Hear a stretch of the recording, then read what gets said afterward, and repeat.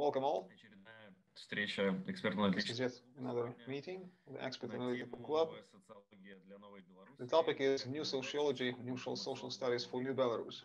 Ways to avoid the information bubble. Спикеры сегодня это Андрей Our speakers of the day include Andrei Vardamatsky, PhD in Social Studies, founder and director at Novak Laboratory.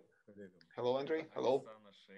Oksana Sherest, PhD in Social Studies, senior analyst with the Center for European Transformation, head of the Voice of the Streets projects. Hello, Oksana. Hey, nice to meet you. Gennady Korshunov, former head of Institute of Sociology of Belarusian's National Academy of Sciences, PhD in Social Studies. Hello. And Wojciech Kononchuk, Deputy Director of the Center for Eastern Studies, OSW Warsaw. I wish to remind you that there is simultaneous interpretation available, so if you have an easier time following this in English, please make sure you select the appropriate language track in Zoom settings following the globe icon. Now, I also wish to record. I wish to recall you that there is recording going on. The Chatham House rules are applied with previous notification. If you want to say something off record, to stay off the record, please make sure you say that before you say something secret that you would not like, you don't want to be quoted. For those watching us on YouTube, please subscribe to our channel, get us more likes, because this is the way to get more views for the video that you liked. The co-hosts of the day include Valeria Kostegova and Vadim Mazheiko. Hello, guys. The floor is yours, Vadim. Hey, once again, thank you, Anton. The topic of the day is the continuation. It's basically a sharp necessity, acute necessity in sociology these days in Belarus, because over the past 5-10 years, these decade have been quite tough for independent social studies, including, well, particularly independent social studies, sociology in Belarus. There are many obstacles that it has been facing before the crisis. With the current crisis in mind, given the current crisis, well, it's even a tougher challenge. And there is more high demand among the public for public opinion surveys. Golos, this initiative, the Voice of the Streets, Chatham House, OSW, the Voice Initiative, Chatham House, OSW, represented by Wojciech today, they've been trying to fill that gap. We also see that the authorities, particularly before this All-Belarusian National Assembly, they also wanted to use the social studies, but whether the tool for propaganda or the actual tool for research, we will discuss that today. We could definitely discuss the things, the piece of research that have been happening over the past years, over the past months. So before we engage into the discussion, let's see what kind of facts have we learned about the Belarusian society because of those social polls. Because many things about the awakening, the emergence of or activization of various social groups, it has become visible even without surveys. But for the skeptics, it was very important to make sure that we Belarusians, we researchers, should leverage polls to get knowledge out to people. So I suggest we proceed according to the agenda as the announcement goes, in the same order of speakers. So, Andrei Vardamatsky, Mr. Vardamatsky, Andrei, hello, you have the floor. So what are the key findings that we've learned about the Belarusians from the opinion polls? The social studies fruit, the outcomes of the past 6 months. What has it given? What has it been like? Thank you for the floor. Thank you for the interest and the demand for social studies. The topic that you've identified is indeed very acute, very relevant. We've learned so much about our society in second half of 2020. And I will try to be concise, to be brief, to voice 5 to 7 points that we've learned. The first point, the phenomenon of explosive rating. The explosive rating phenomenon. This happened multiple times in 2020 with several personalia that emerged. Mr. Tikhanovsky, Mr. Babarika, Mrs. Tikhanovskaya. These are the key personalia that have features that are the hallmark of this phenomenon, from zero to skyrocketing growth. In case of Svetlana Tikhanovskaya, this is a textbook example indeed, when the dynamic is like angling up at 45 degrees. Zero to very high. Same happened to her husband, Sergei Tikhanovsky. Same happened to Mr. Babarika, the ex-candidate, the unregistered candidate. So we've noticed that multiple times. This is the need of the society for the new personalia. Second point, complete overhaul, complete change in the media behavior. Two parameters to be voiced here. The first parameter, the first feature, the traditional hierarchy of Russian media comes first, then state media in Belarus, followed by several years, for many years this has been going on, followed by the independent. Trust Media Index was the non-public media, non-state media, so independent media have been least trusted. This has been completely overhauled. There was a complete paradigm shift back in July. There was a huge spike in trust, more trust to independent media, non-state run. The confidence in them skyrocketed. This process has been going on with various fluctuations. Now the situation is like this. The state media are ranking, well, in the system of coordinates, Trust Media Index for the state media is basically below zero. That's the first point. Second point, the change of functionality of the media. I mean, people switched to all kinds of chats, all sorts, all levels of chats, which is how these media basically switched their functionality. They ceased being the sources of information. They started being a management tool. So these processes, we've seen them happen. A lot has been said about the horizontal ties. This was another explosive process where instead of 8 or 10 points of communication, people would have 3 dozens, 4 dozens of points of communication. In this case, these two functions are manifested, the information and managerial function. The horizontal met the vertical, and well, it's started being a bit shaky. That's as for the general populace. Now let's talk about the protest movement, the protesters. A whole lot new features, whole new features have emerged that have not been visible in the previous times of protest. The pain threshold has moved, where back in the day 15 days of short-term sentence imprisonment was very short, is not scary. You remember Mr. Tikhanovsky would say that life doesn't end there, it's not so critical, it's not too bad. Now it has become the norm. The pain threshold shifted. This was how the race was running. This elevation of the pain threshold and the elevation of the extent of the level of the reprisals, of the oppression. So the point where we are, this is exactly the outcome of this race. Second feature of the protesters' behavior, it's long-term protest. Now is in focus.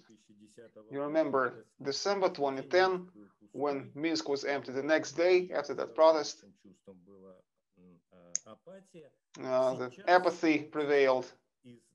These days, the society has drawn a conclusion from this situation.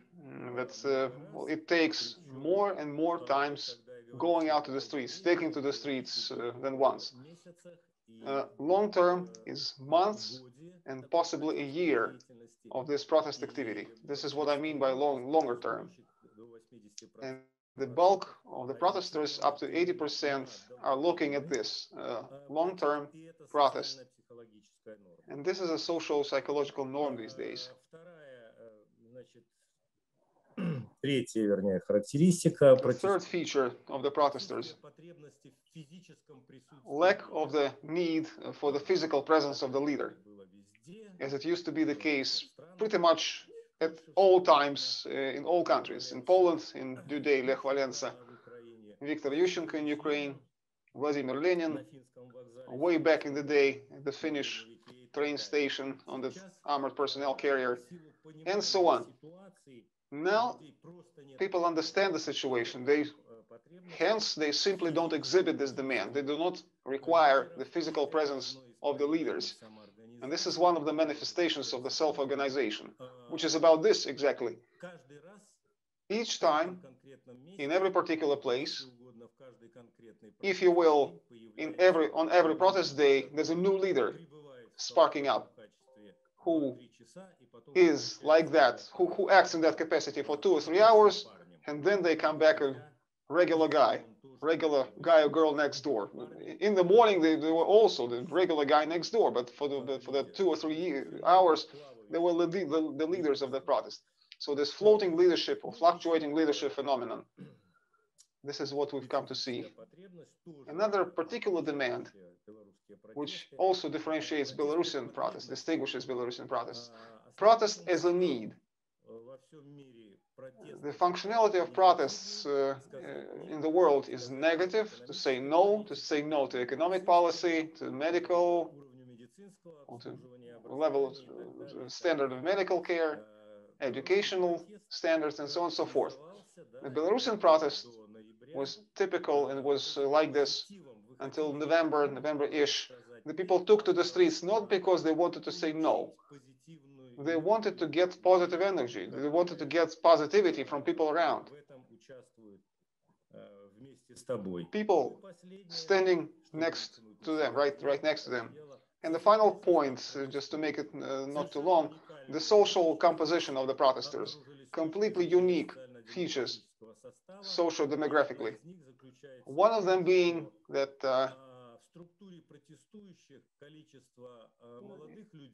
in the structure of protesters, the number of youth aged 18 to 29 is the same percentage-wise, 18 to 20%, as the people who are 56 plus.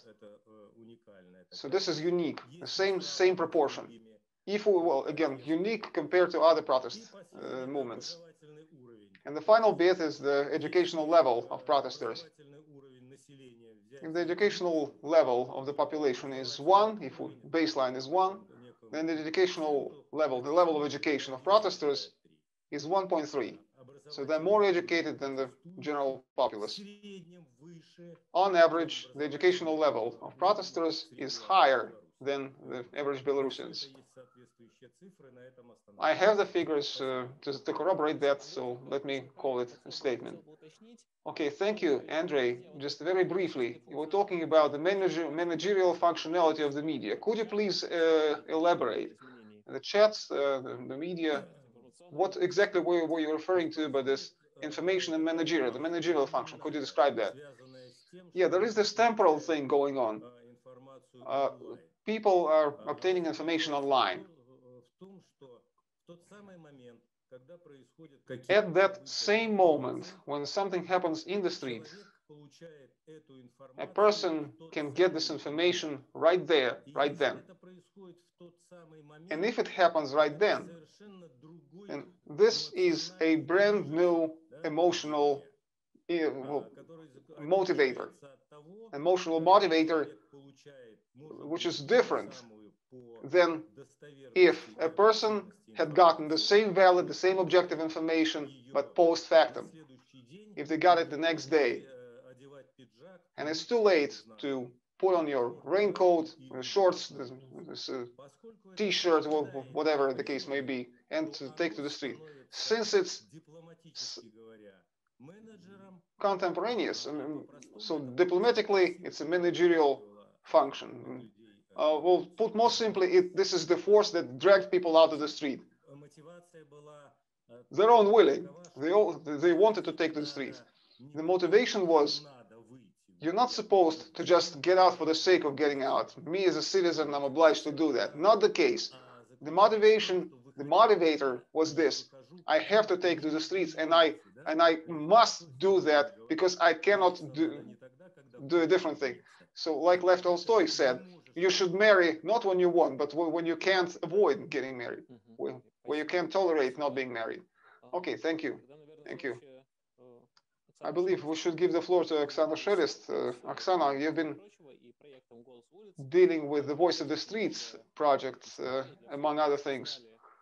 You've also learned quite a lot for yourself and for the sake of all of us about the protesters. You've learned a great deal. What are the key findings that we've been able to pick up because of social studies?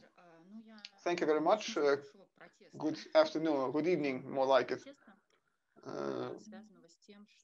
To all of you, well, I will start with a mini protest of my own. The social studies were reduced to polls, like talking about the date of the poll, the method, and the sample. I just a caution to everyone. I will not be able to do that. I will not be able to give you that. Well, neither would my colleagues. The information that we've been collecting, and we can interpret as sociologists, it's not exactly. Well, the polls in the situation of today are quite limited from the informational viewpoint. There are so many restrictions. There are so many limitations.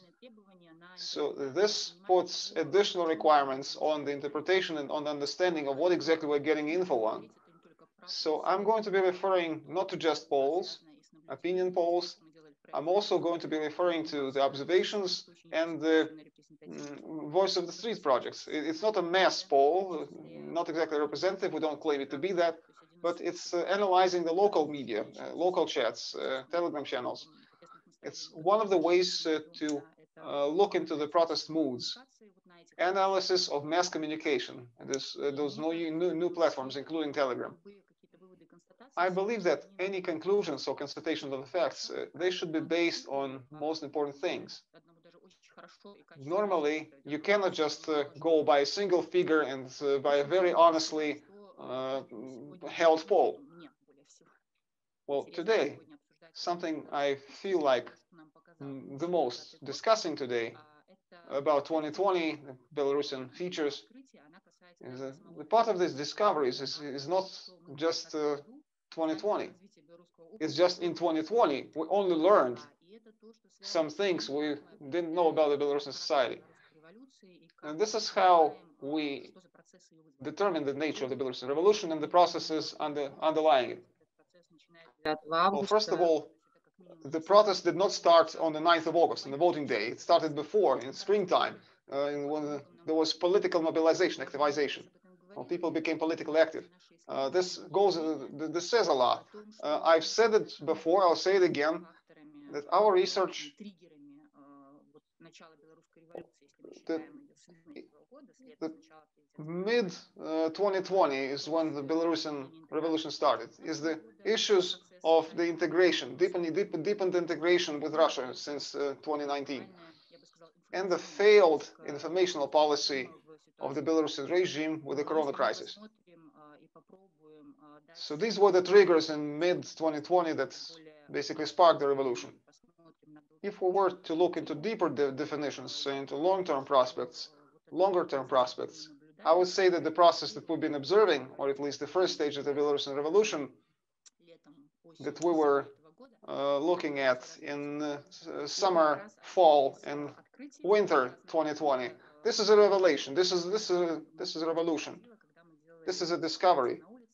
And I was amazed by that when we were running polls in August, September. We were asking people around in the streets. Well, when the main factor that caused people to take to the streets, apart from the obvious triggers with the political campaign, the violence in the streets, it's all clear. But apart from that, the main important factor was the impossibility to develop. The people saw no way to develop. For many people, the Belarusian political system, the state system, has become a constraining factor for their plans, their prospects, their projects that they saw before them. And this was quite obvious, not just for the IT guys, but also not the creative people, but for pretty much everyone. I mean, kindergarten teachers, workers at state-owned enterprises, they told us that, who even in their activities, even in their domain of life, they face these constraints. Let's remember how it started. Let's remember the underlying things. And again, what are the determinants of the nature that, well, it's technical. The Belarusian Revolution was technical, technological, ways of political mobilization that we've seen. Well, it's not exactly social studies, but political sciences, political technology analysis, but still, we've seen that. The immediate manifestations in this period of 2020, just a couple points from me, because Andrei has said many important things for me already.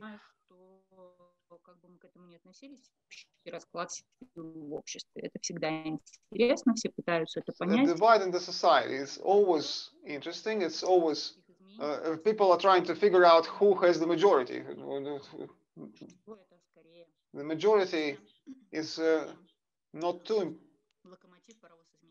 The majority is the inertia rather than the locomotive, the driver of changes. But everyone wants to know where the majority is.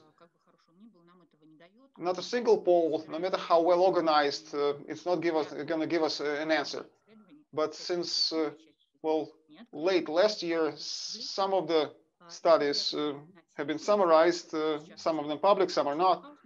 Looking at the most recent Chatham House research opinion poll, it is safe to say that there is a division of the Belarusian society into three parts, which are not exactly equal, but, well, they're comparable. I mean, there is a parity of powers.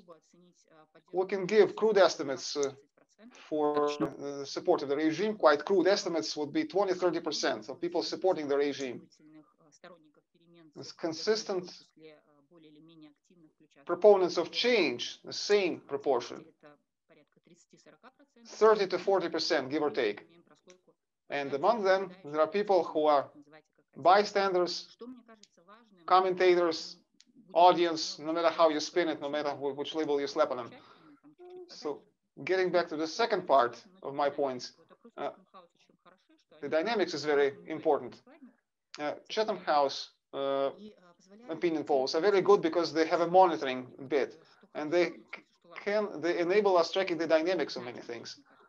What's important to understand, in my viewpoint, is that since late September, until January, the three waves of these polls, of this research, the moods are not changing, virtually not changing. The moods, the triggers that caused this protest to spark in August 2020, there's little change in them. That means one thing. Although we are quite a bit sad about the oppression of the street, against the street protesters, the protest has been squashed. Protest has been quashed, but people are, well, too much violence going on. But still, the people are willing to go on. The ways of manifestation of the protests have changed, but the people do not take this business as usual, and they don't want to go on like that. It's very important to record that. Another important point that many people are interested about, and it still causes a lot of debate. So this is one of the features of the Belarusian protest, of the Belarusian revolution, is the complete lack, or more or less complete lack, about geopolitics as a factor, as content. There are no requirements, no wants, no wish lists among people who are fighting for the things to change in Belarus. There are people who are completely different by their interests, by their education, and so on. But the factors of the socio-political geopolitics has no play in this whatsoever. Well, how we got there, again, it takes more research because it did not happen overnight. However, these small changes in the moods, well, the current Kremlin politics basically causes more Belarusians to think worse of Russia. But this is about it.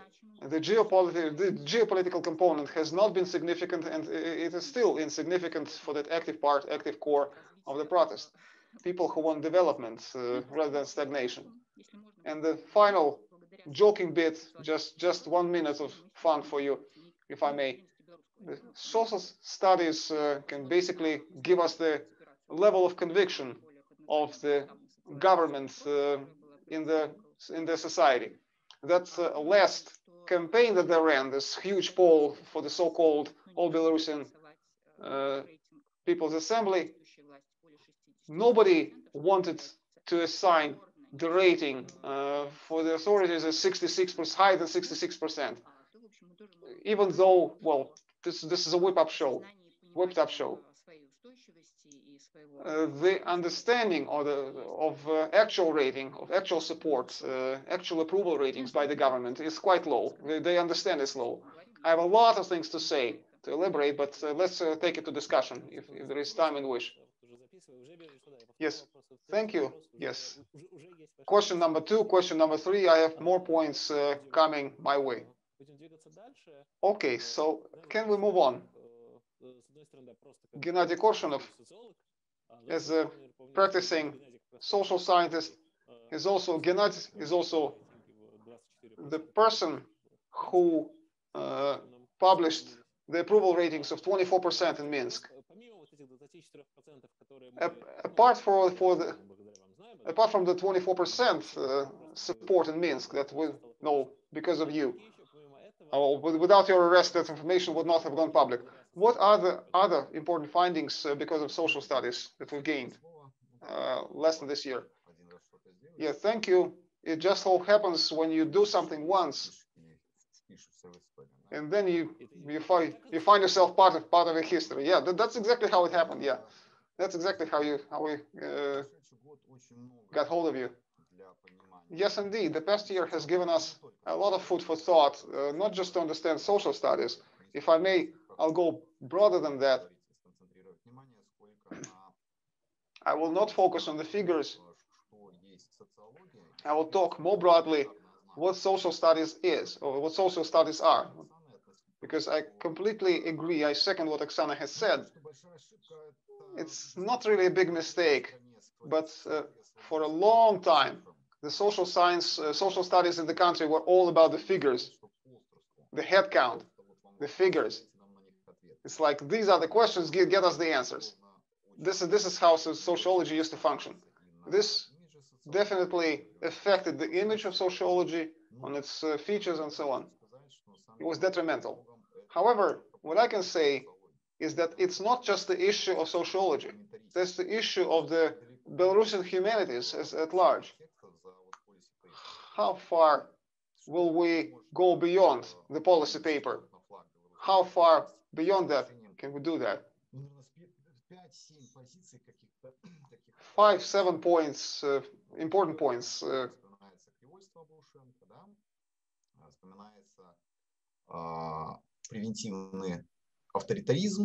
Preventative authoritarianism. Well, that's about it. We cannot go broader than that, the social scientists.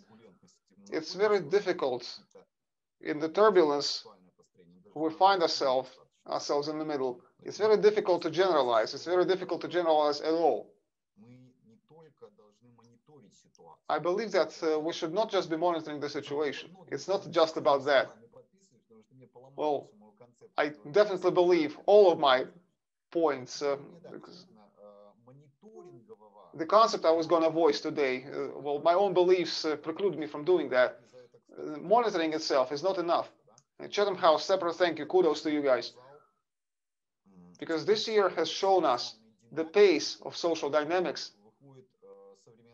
The pace of social dynamics that the modern society exhibits. It's very difficult to forecast, because the pace is neck-breaking. In this case, it's not the specific figures that we should be looking at. It's that case where figures deceive. You should interpret the trends. You should interpret the dynamics. Everybody must have been looking at that, but most important for me, this year, or more like last year, the biggest impact was by the data of World Value Survey. This is the evidence of how big paradigm shifts have happened in axiology. It's very difficult to understand when the processes started that ultimately triggered this Belarusian revolution, Belarusian protest wave. It's definitely not the August 9th where it all started. It all started way before the electoral campaign.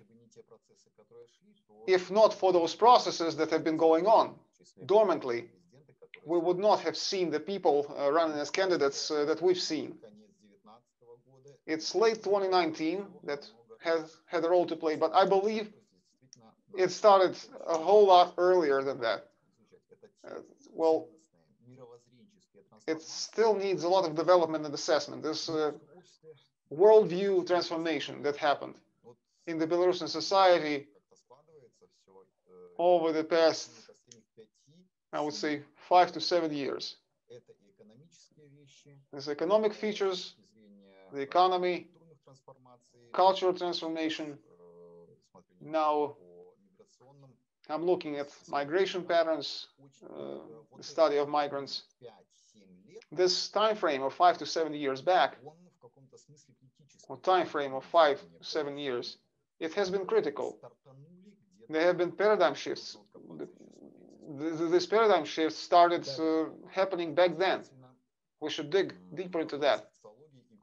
Now, for the role of social studies and humanities at large, I would like to focus on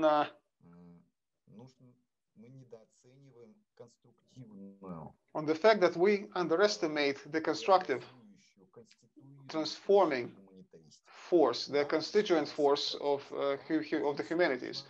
Yes, we are in the process. Yes, it's still too difficult to analyze right now, a crosscut, a snapshot. But the mission of science is to know, to foresee, and to foresee to manage. The sociological vision, sociological approach, it's a necessary component of the efficiency of the. And in this case, there's another problem that you run into all the time, is the level of sociological competence of Belarusian society. Yeah, it's a major challenge in terms of sociological education. It has been compressed to the point of, well, beyond the point, but this is where we get to talk about the task at hand, not the problem.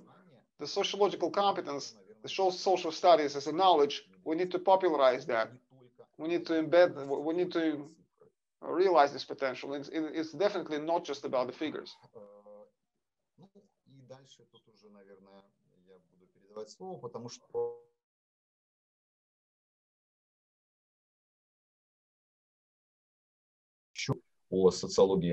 Because what I've been saying about social studies, the competence, sociological competence, is the necessity to recontemplate, to reevaluate the social baggage that we're carrying until 2020 and onwards, and this toolkit of informational toolkit that we have right now that we can leverage. Okay, thank you. Thank you, Gennady. Yes, indeed, the problem with social competencies, we're not thinking about the sociological education sometimes, but I get this recollection when I was teaching students at the university back in the day. Well, I tried to imply the logic some logical concepts that the students were supposed to get, but it was not part of the curriculum. And ultimately, yeah, it's not like it's not there. For this reason, yes, you need to explain it to them from scratch, from zero. Last but not least, Wojciech Kananchuk, I would like to talk to you about, well, definitely beyond the survey, beyond the opinion poll itself. We've learned quite conceptual things because of social studies. Could you talk about this phenomenon of interest towards Belarus? Clearly, Andrei Vardamasky has been dealing with this, has been dealing with social studies in the Belarusian domain for years now. Then the OSW for the Eastern Studies Center. This is not conventional product. So can you give us your outlook as to how social studies perceive the Belarusian society? Thank you very much for the invitation. I would like to start from this. From the viewpoint of sociology, Belarus is possibly the least studied country in Europe. So we should know that, we should remember about that. Because of many political constraints, limitations, independent sociology in Belarus is undesired. We know more about the Putinist Russia than about Belarus. For me as a researcher of the Eastern Europe, not just Belarus, for me as a researcher, it boggles me when I compare the sociological studies that we have on hand on Ukraine, about Russia, and on Belarus. Belarus is the least studied. You asked me this question, where is the interest to Belarus is coming from? Where is it coming from? Well, it's an important country in the region. It's a neighbor of Poland, in part. We've been around, our center, OSW, has been around for more than 3 decades, and particularly we've been dealing with Belarus from day one. Last year, we decided to order sociological studies, and I believe it's part of the picture. We also wanted, it was supposed to happen. We wanted to learn things for ourselves. It's not because the Belarusian social studies is dead. It's not dead. It's there. And the past year has proved that Belarusian sociology exists. And the big question is about the extent, the size of it. We decided to order that opinion poll, to commission that opinion poll, because we made it public. It wasn't just for our internal use. We wanted to learn more about the Belarusian society. All of us understand that social studies is not some golden tool that can bring us the answers to any question out there. Definitely not the case. Social studies is one of the tools to study the society. It's an important one, but it's just one of them. For me, as a citizen of my country, as a voter, I get sociological knowledge, social studies knowledge, multiple times a week on various issues. We have a whole lot of research institutes which are definitely, well, they should be taken critically, like pretty much everything in the world. But it's thanks to the social studies that we can understand more. But it's, again, it's not to say, this is not to say that we can foresee the future because of sociology. Sociology is there to help us understand the society better. I would like to say a bit more, to focus more on the main conclusions from that poll that we've commissioned. But to that end, or before I do that, I would like to highlight a very interesting opinion poll that has gone unnoticed, largely unnoticed, the way I see it. This was the poll by Global Voices in Belarus. They commissioned it in January. For some reason, they only published it in September, after the events that you know better than me. 2 questions, not all of them, but 2 are fundamental. They've asked Belarusians the question, which political system is the best from your opinion? Half the Belarusians under 45 said that the Western democracy is the best. People over 45 say the Soviet system. Virtually no one says Lukashenko system. Virtually no one says or Putin system. I believe this goes a long way to demonstrate that there are very interesting changes in the Belarusian society. Another important question that Global Voices have asked, and this is available in the website, you can check it out. Where do you get your information? Where do you get your facts? The resources for information. And again, folks under 45, they get the information not from the TV. They get it from social media and from the internet. This tells you things, right? I believe many of us have paid attention. There was no electoral campaign for the regime. Lukashenko was just touring the military units. It was a milestone event. And of course, the government runs their own sociology.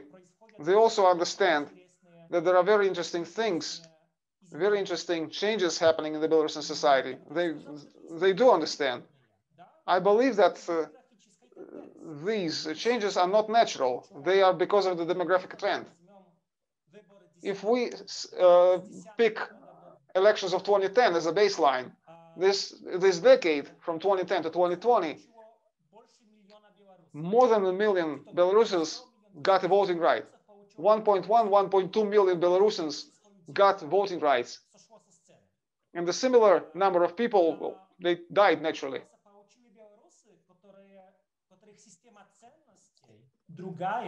So the new voters have a different value system as compared to their parents, compared to that of their parents. This definitely affects the value system of the Belarusian society. Answering the question more directly, the most important conclusion for me from the Belarusian sociology for 2020 is that the Belarusian society is changing, and it is changing very rapidly. It didn't start on August the 9th. It manifested after the August the 9th. Maybe it didn't come as a surprise, as a shock to everyone. But what we've learned about Belarusians on August the 9th, after August the 9th, it did not start there. This process is much more lengthy, is much deeper than somebody might have thought it was. I would like to finish my intervention by 3 important conclusions, the way I see it, of course, from the studies commissioned by us. There are 3 important points, 3 very important points that tell a lot of interesting things about the Belarusian society. First point, slowly but surely, there are changes in the perception of Russia. I will agree with Ms. Shelest here that the Belarusian protest, the Belarusian street, is not geopolitical one. It's not driven by geopolitics. Geopolitics is not even on the back burner. It's not. It doesn't play any role. It's not in the back seat. For the Belarusians, Russia is friendly, is a close country for many reasons, but nonetheless, about 42% of Belarusians believe Russia to be the biggest threat to the territorial integrity of the country. That's an interesting fact, right? An interesting finding. In case of Poland, in case of Lithuania, it's about 20%. They believe that Lithuania, Poland, and the West is a threat to the territorial integrity of Belarus. And that's despite what the propaganda has been doing. They are spinning this conspiracy theory that it's the Western countries who are trying to instigate this revolution in Belarus. Another important point, the migration patterns change. In Russia, traditionally, there was migration to Russia. Russia was the key place where Belarusians went to earn money, to study, to find some work. What we've learned from this poll is that for over 40% of Belarusians, it's Poland that is the main country where they wish to go in terms of immigration. Ranked second by the Western Europe. and only then followed by Russia for 30% of Belarusian citizens. Only for 30% of Belarusians, Russia is the place they want to go to. Because we know that migration is not just about the economy. It's also a matter of political factors. Another important one, the question that we asked about the historic legacy. This historic legacy that Belarus should appeal to is not the Soviet Union, although it might seem to you that way. It's the Great Duchy of Lithuania. The Great Duchy of Lithuania is the most important point when people think back about the Belarusian historic legacy. Up to 40% of Belarusians believe the Great Duchy of Lithuania to be the most important Belarusian historic legacy. For 28%, this is the Soviet Union. And basically it shows, well, you can say that, well, it's like this, because in the Belarusian textbooks, the Great Duchy of Lithuania has appeared quite a long time ago, since the beginning of last year, since the year 2000. The fact that Belarusians can actually see Mir, Nesvish, and other castles, historic landmarks that date back to Great Duchy of Lithuania and Rzesz Pospolita, well, they can also draw conclusions based on that, about legacy. Well, since time is going on, let me stop there. Time goes on.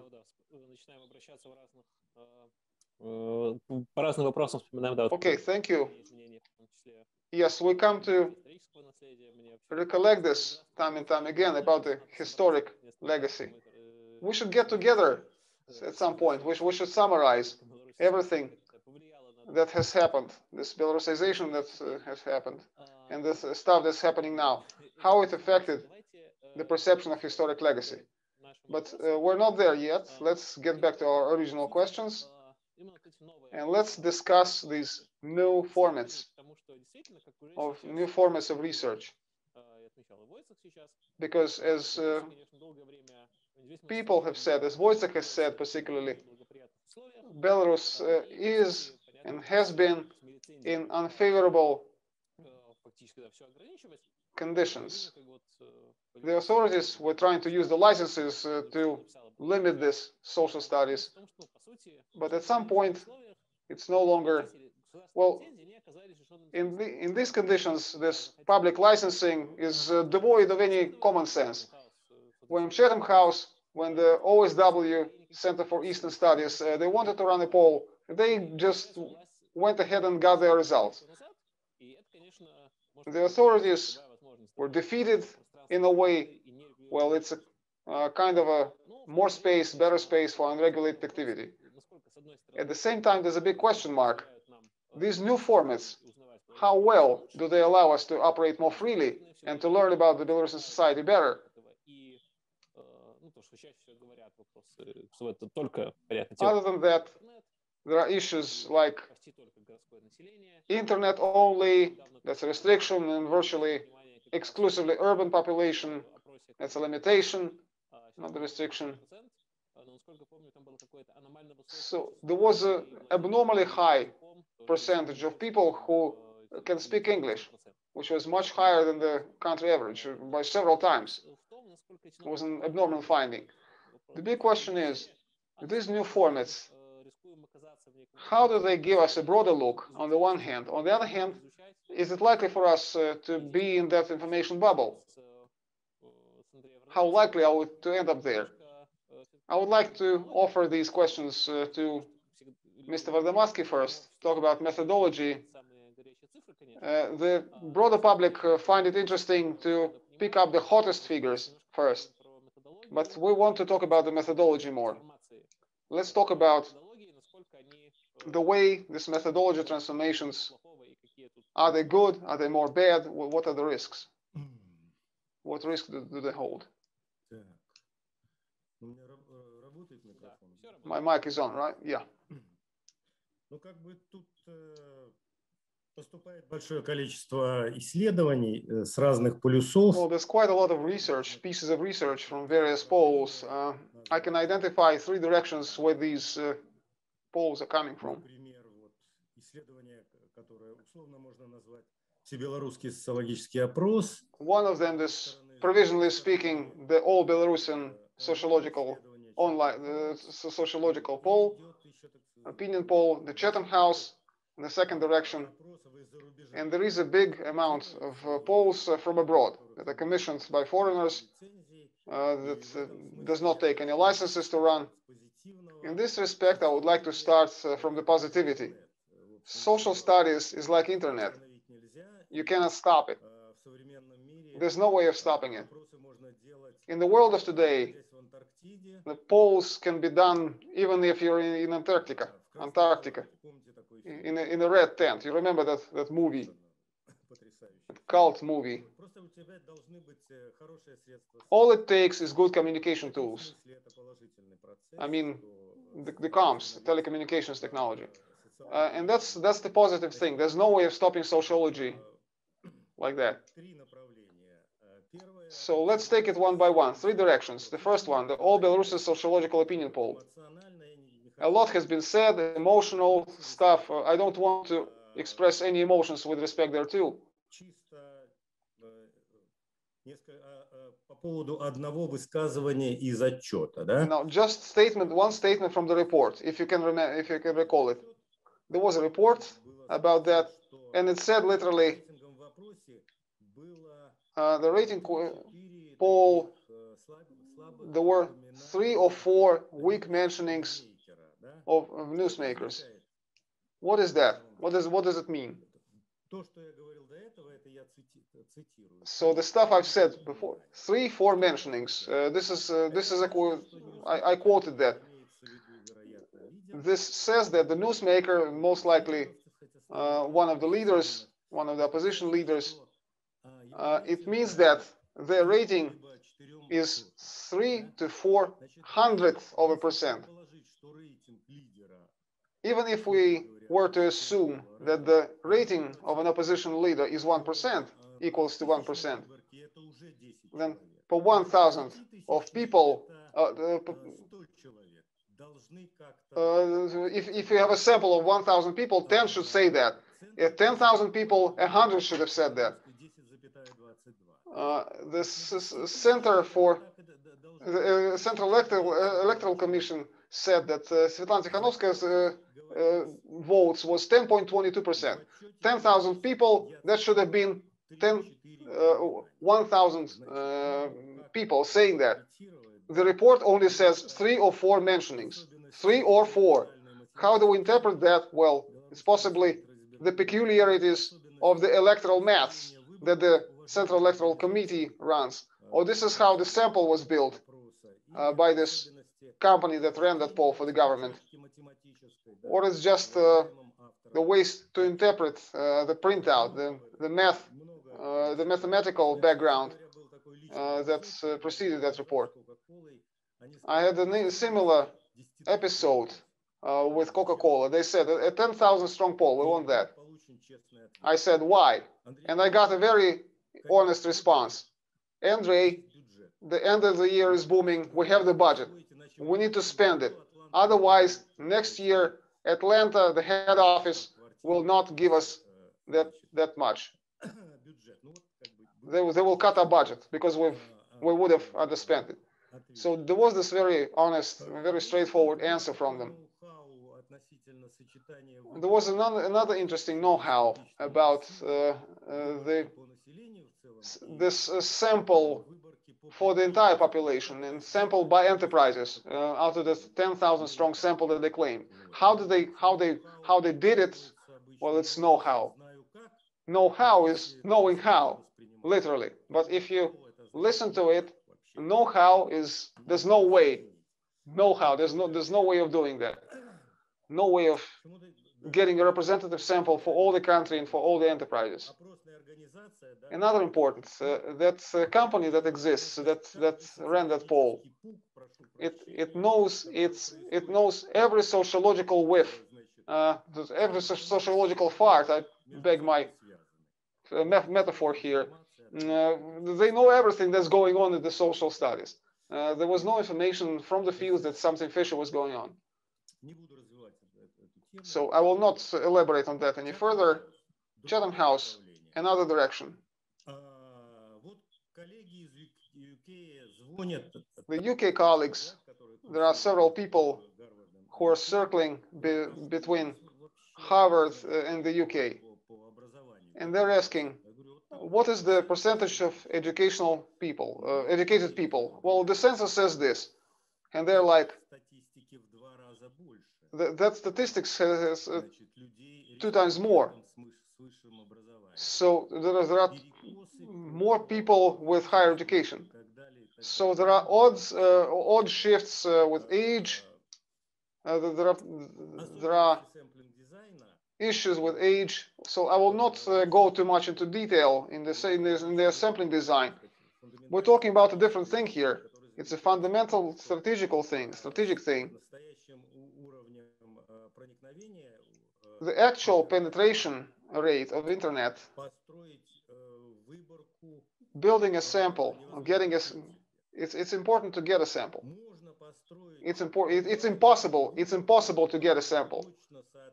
You can put together an online sample that is strictly complying the formal proportion of the social demography. The adequate number of women, men, with a certain education, certain income level, and so on. The sample for the external reporting from the formal viewpoint will be purely socio-demographically correct. However, the sample also has another stratum, the social-psychological status. If it's a strictly randomized sample, if it is strictly randomized, there should be the same number of extroverts, introverts, same activity levels, or same level of activity, people wishing to be heard by other people, their opinion to be heard by other people, and so on. And this in-depth bit of sample, it's impossible to hit it. It's impossible to get it, which is how we get to the shift that we get. And the argumentation that they give, it's not just the urban population. It's not just about that. It's impossible to build a sample based on that parameters even within the urban population, even inside that substratum. The logic that claiming that the rural population is similar to the smaller towns population by their viewpoints. The smaller towns are like mid-sized towns. Mid-sized towns are like cities. Cities are like Minsk. Let's measure Minsk. So this is a logic taken to its absolute completion. This is their logic. Many other points, many other arguments can be cited here. I will just say one thing. Gallup doesn't do this in principle, although it's a private organization that counts every cent. They don't do online polls at all. Online polls that are aimed at decision making, be that financial, economic, or whatever, because, well, you can do it quite quickly. You can do those quite quickly. They don't. На самом деле драматическая сейчас The situation is very dramatic in sociology. We see right now, unraveling before our eyes, how various cocoons are happening, and the destruction of everything in total. Things like that happened in Belarus when the official TV offered the data from various sociological services So we have democracy. So here is the data. That data was different. Was fundamentally different, significantly different. Somebody asked, Yuri asked me, give us the examples for the rural localities and for the city. For Svetlana Tikhanovskaya's ultimatum, the difference was this: knowing of a fact of existence such an ultimatum. Back then, around the time, 33% of urban dwellers said they knew about it. Only 25% in the rural population. So this is the difference. This is the kind of difference.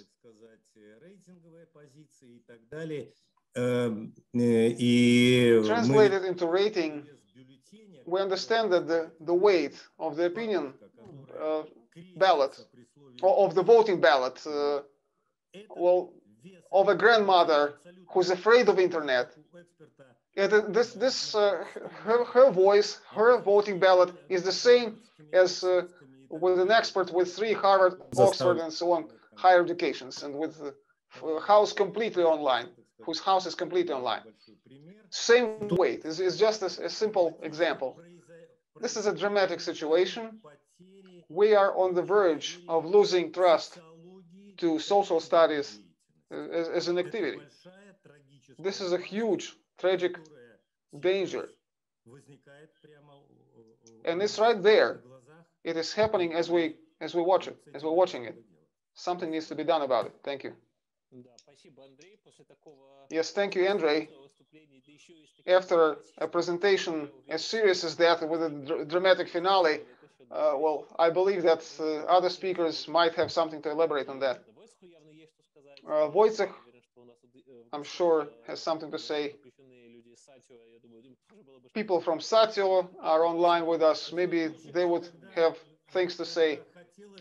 Well, I would really like to be wrong here, but yeah, we'll get there. We'll get there. Let's initiate the discussion. Let's give the floor to Oksana Shreles first. With the data, the online polls, the voice of the streets, which was completely different, which was not online, but asking real people right there in the streets. Oksana, what do you think?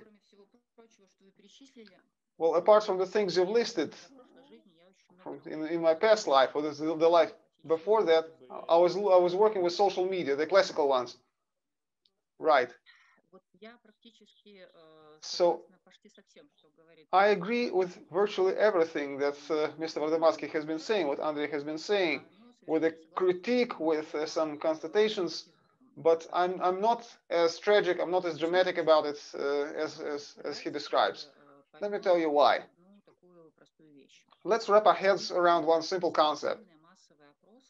There are mass opinion polls, big, large-scale ones, that give us the mean temperature in the hospital, the spread of the range of opinions in the country, with confidence intervals, with sample errors and sampling errors, and so on. It's impossible to run a big poll like that countrywide. Well, it's sad, but we should accept it as a fact. And it's not just about us having the accreditation with that commission on the opinion polls, whether we use phone surveys, phone polls, or online polls. Well, this kind of a poll is a democratic tool, a democratic toy. It's studying the population's political views. It works in the situations when people are prepared to openly, when they are prepared to openly disclose their viewpoint. Not just those who have an active stance, but every person out there.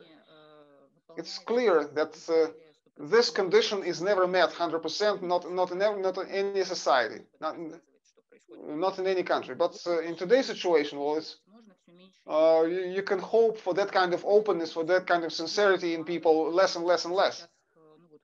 Our access to the physical field is restricted. Face-to-face is off limits to us. It's not available to us. That basically can get us the sampling, the best of the sampling method. extrapolating the data for the entire population, for the entire country, it's very difficult. It's impossible. Andrew is right. It's not about the internet penetration level. It's not about the urban population or the rural population that we're dealing with. This is the principle. This is the very essence of the sampling method. Because ideally, every one person in your general sample, in your general sum of age to 16, age to 18, they should have equal chances of ending up as a participant in your opinion poll. Well, maybe he'll oppose me when he's given the floor, but the way I understand it, the way online polls work, there's no such thing as granting the same chance for every person to become part of the sample. This is the conceptual difference. It's not just about urban settlements. It doesn't matter. All the math is off. The complexity of statistical mathematics that is based on the theory of probability, it's very difficult to do that. We cannot ask 1,000 people and say that 9.5 million Belarusians think the same. Yeah, there are some points that the phone polls is the worst out there. We'll see some analyzing one by one. This is the worst phenomenon, especially because of the socio-political changes. Because if a face-to-face conversation involves two people, is the symmetry of non-anonymous contact, although anonymity is granted. Online is symmetry of anonymity. We don't see each other, and it gives us the illusion that no one is watching us as we do that poll. A phone call in Belarus is a shift towards lack of trust to a person calling you. I don't really think that until the situation changes significantly, I don't think there is a way to ask questions directly related to politics.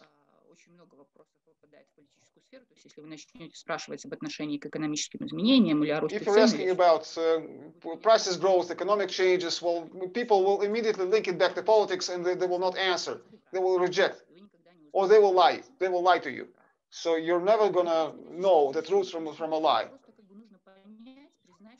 So these limitations exist, and basically, yeah, we should recognize that in this political setting, they are there. We should just acknowledge that, but we should not dramatize the situation either. We should really realize what kind of capacity we have. What kind of possibilities we leverage.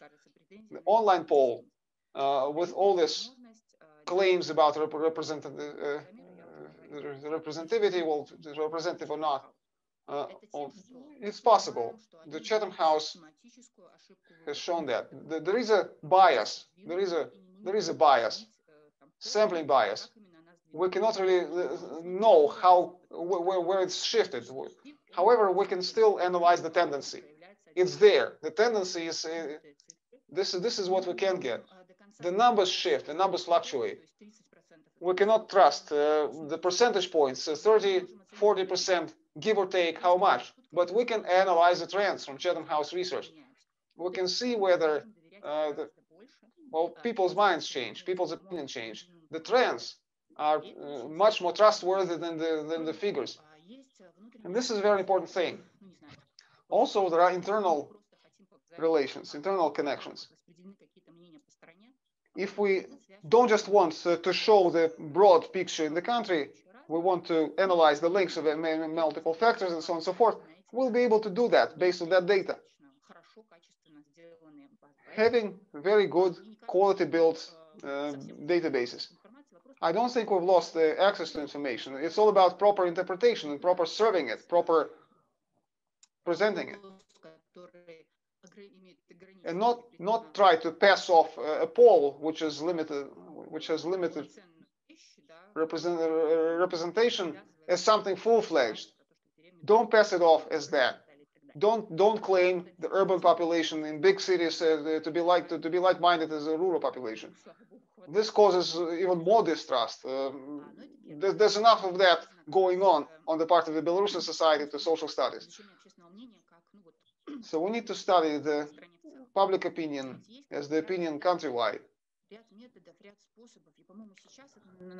There is a number of objectives, ways and means, and I believe that these are the objective points. They should be analyzed, not like the opinion countrywide.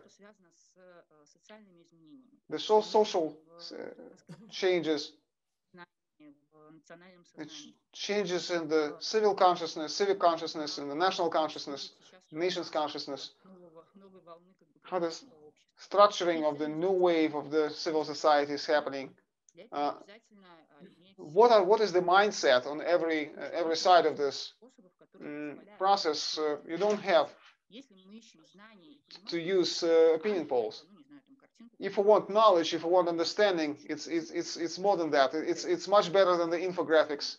Then people like to borrow and publish and claim that it's true for the entire country. I'll stop it there. Yes, I've seen Philip Bakanov wishing to take the floor. Let's give the floor to Gennady Korshunov first, and then we can give the floor to Wojciech and to Philip. They're much closer to online polls. They can also contribute their opinions as well. I believe that the objective restrictions that Oksana has just been, objective limitations that Oksana has been mentioning, they're not going away anytime soon. So for this reason, the importance of polls is only going to grow. Gennady, what do you think about this? Are we ending up in that proverbial cocoon, or are we not? Well, point by point, briefly, to support the positions, the standpoints voiced by previous speakers. I would say this: it's not as bad as it could have been. Well, it's bad, but it's not bad. It's okay-ish. Okay-ish in the sense that there is a sufficient number of tools. There is an understanding of how they work. There is an understanding of the limitations that comes with that or another method. I believe that it was Gallup Institute of Public Opinion. They're using panel opinion panels. They're combining it. I believe 40% is face-to-face, 30% is phone, and 30% is online. This is an operational setup. Another point is we cannot assess the shifts which are inherent to any study method, to any polling method. For example, who is recording the number of rejections in face-to-face interviews?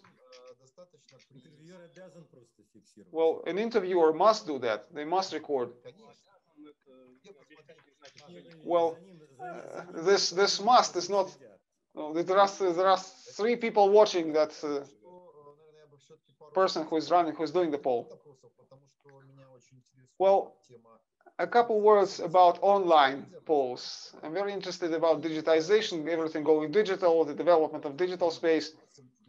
The youth, internet has become the main source of information for them 10 years back, I would say. For people of middle age, or provisionally speaking, it's 2016, 2017. Because of the socio-political situation, internet started dominating the television since around 2017. And in late 2019, internet has become more important than the conventional media countrywide. Based on the data reportal study run together with biosocial, the number of internet users in Belarus has gone up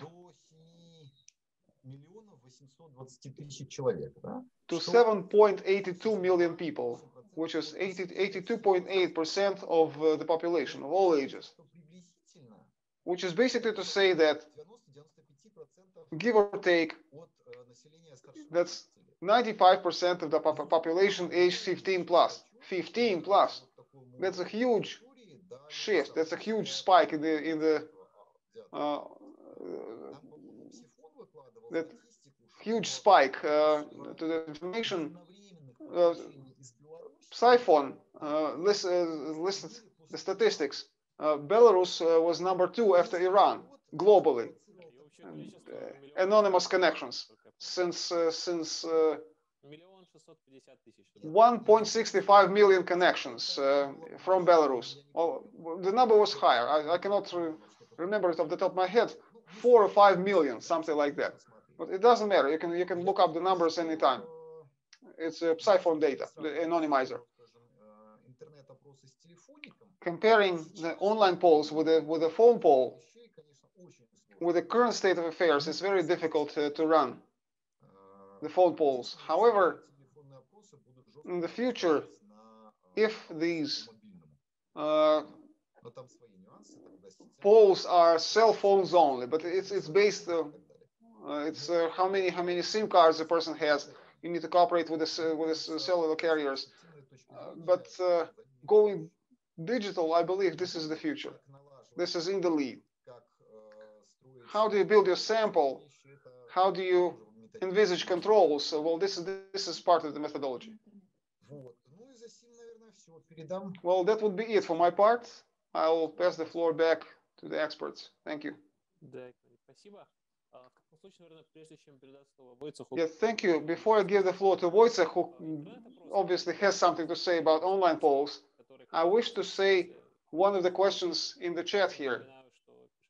I would like to say everyone who's listing their questions, it's not in vain. We'll discuss it. Chatham House does not claim. Well, Chatham House only did the polls among urban dwellers. Your poll is public. That's the Wojciech. What is so? What is the difference with respect to Lukashenko approval ratings? So what is the difference between urban and rural dwellers? Well, first of all, it's very difficult. It's very interesting to us to listen to the discussion among Belarusian social scientists. I'm not a sociologist, practicing sociologist myself. These discussions about online phone polls, there's no discussion like that in Poland. Online polls are not even considered serious so far. Before the pandemic, the main tool of opinion polls was face-to-face interviews or telephone interviews. However, well, I'll reiterate, before the pandemic, the online polls were not even a question, were out of the question.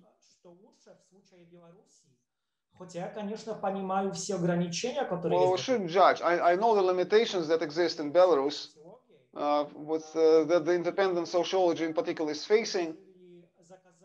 When we decided to commission our poll, we understood all the limitations that come with this poll, given their domestic situation in Belarus. I wish to respond to Yuri Drakakhrust's question about the difference in opinions. Our sample was proportionate. It's representative in this respect. It's not just urban dwellers. It's the rural people, smaller towns, bigger towns and cities.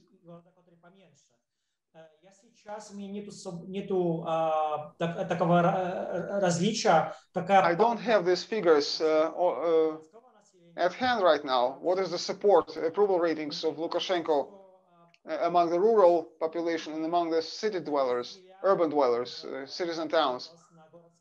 But I believe that this split was seen in other. Well, this division was made in other polls, but we wanted to make ours as representative as possible.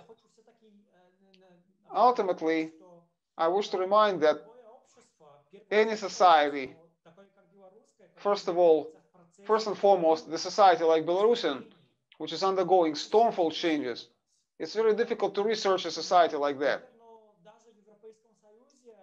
I believe even in the European Union, not everybody understands that things that have happened, that are happening in Belarus, these are the biggest civil unrest in Europe, one of the biggest in years on the European continent, one of the largest in scale. This factor alone shows how difficult it is to research, to study a society like that in a period of stormful changes like that. I think it was Mrs. Shelest or Mr. Koshinov, I cannot remember exactly. There is an understanding of limitations. And the figures are, it's not about the figures. It's not all about the figures. The most important thing is the tendency, is the trend. It's the trend that matters. Yes, thank you, Wojciech. In that case, Philip, I believe that you've been listening to stuff about online polls. We started this one from very tough stance by Andrei, then more neutral stances. Maybe you will advocate pro online polls stance. Yes, I'm a proponent largely of online polls as a method. Thank you for granting me the floor. I'm Philip Bikanov. I was affiliated with Socio. I'm a public opinion researcher. I will agree with Oksana. I will second what Wojciech and Gennady have said here. We should know our limitations. We should realize that the limitations exist. Of course, academically. The picture froze.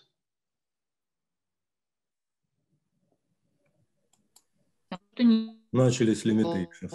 Yes, here those limitations come. Talk about limitations. Well, this is not the Expert Analytical Club limiting or curtailing the independent viewpoint. It must be the internet connection on Philip's side. So if Philip stays offline,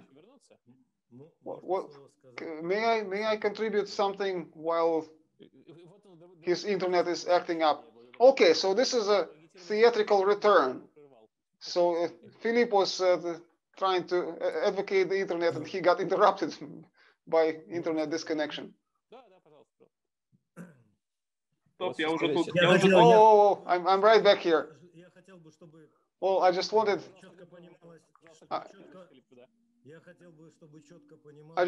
to ensure clear understanding of the word dramatic or theatrical.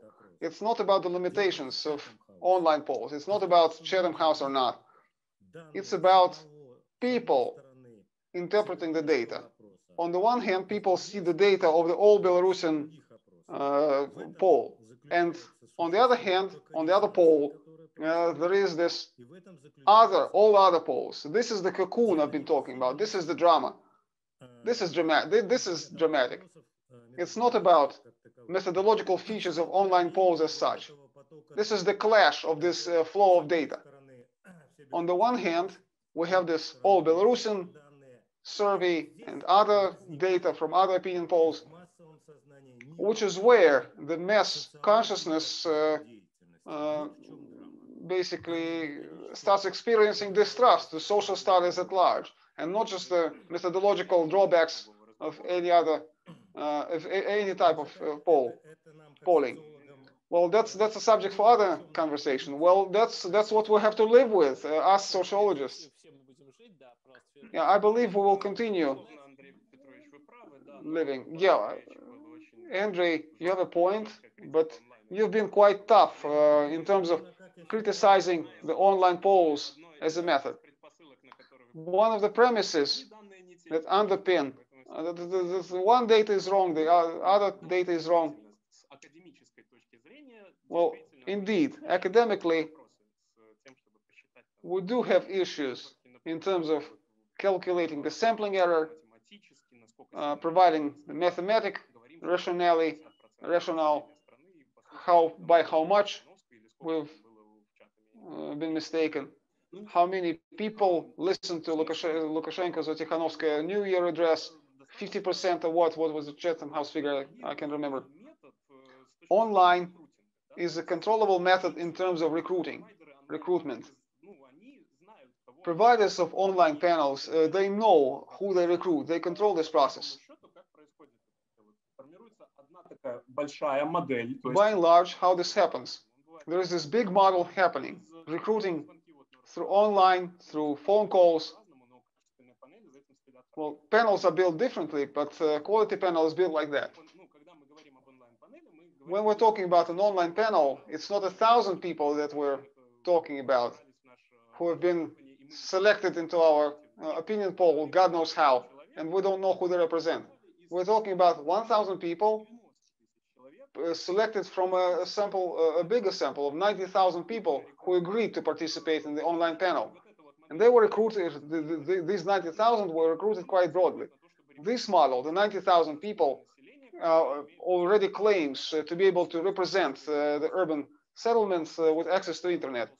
Urban population is around 78% in Belarus. Of that 78%, around 90% have internet access. 90% of the urban population. And that's exactly, we have a quota selection. 99% of the cases. Chatham House also quotas the number of people, the size of the population in a settlement. They also apply this quota. And so this is when we can say that this represents urban population. Not everyone will agree to participate, but also face-to-face is sinful in that. A rejection from a face-to-face is the same. No matter how you instruct the interviewer, no matter how you monitor them, they will not give you open street cluster format. There's no way of granting that the right person is going to come and answer those questions. Rejections on the phone, well, on online polls, the rejection of this invitation is much lower than with phones, than with phone calls. All of these methods have one and the same problems. So online, in terms of sensitivity, Chatham House, for example, it's a quite sensitive story for Belarus. Online is better, and everybody claims that. The Gallup opinion poll, the Public Opinion Institute, I've given you a link on that. And the American Association Public Opinion Research, APOR, they also say the online panel is a good method to collect data if you're aware of your limitations. In the US, that's right. In the US, different mentality, different internet penetration. Andrei, I see no conceptual difference in this case. If we're talking about the sensitivity, well, let me finish my point. Yes, all those not speaking at the same time right now, could you please mute your microphones? Only the speaker is unmuted. There are many surveys that say that the information about sensitive issues is much better, is much more quality collected in a quality way.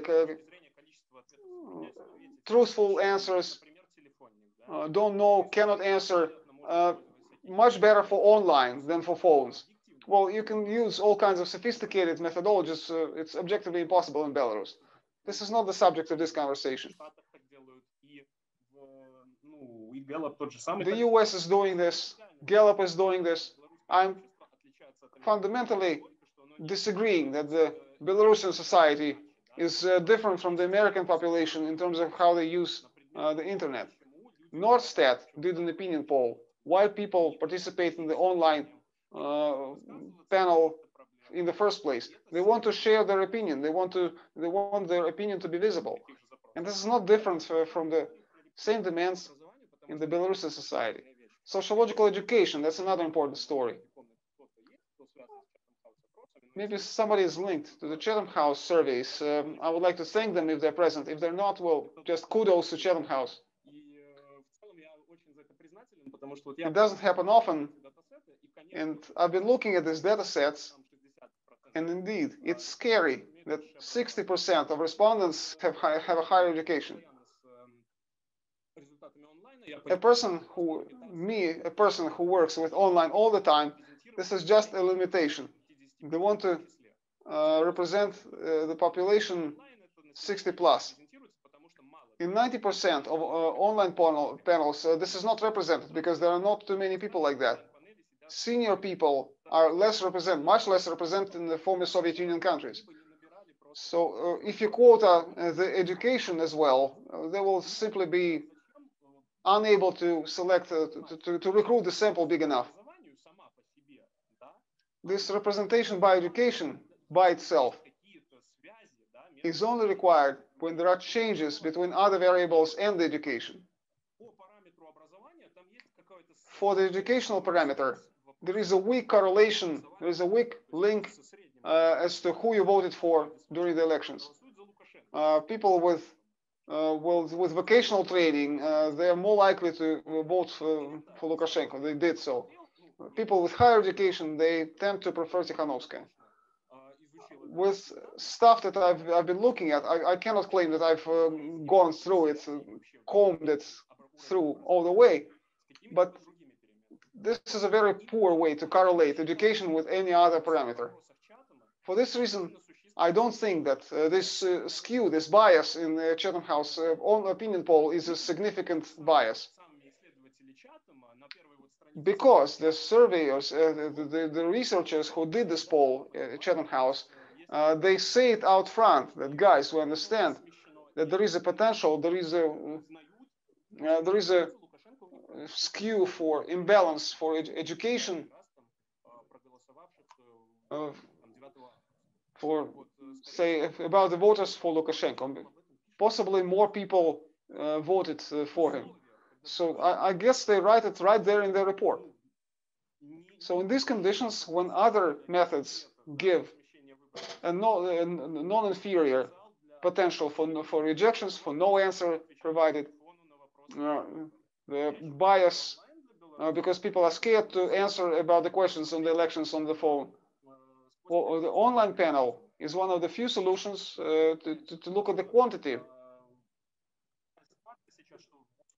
Противоборства очевидного, да, в обществе и в условиях конфликта каждый пытается как-то легитимизировать себя посредством. In the obvious conflict in the society today, every stakeholder wants to say or wants to claim majority, and of course these numbers are looked at. However, которые опросы, да, every single opinion poll that I've seen, no, online is basically in the Chatham House only.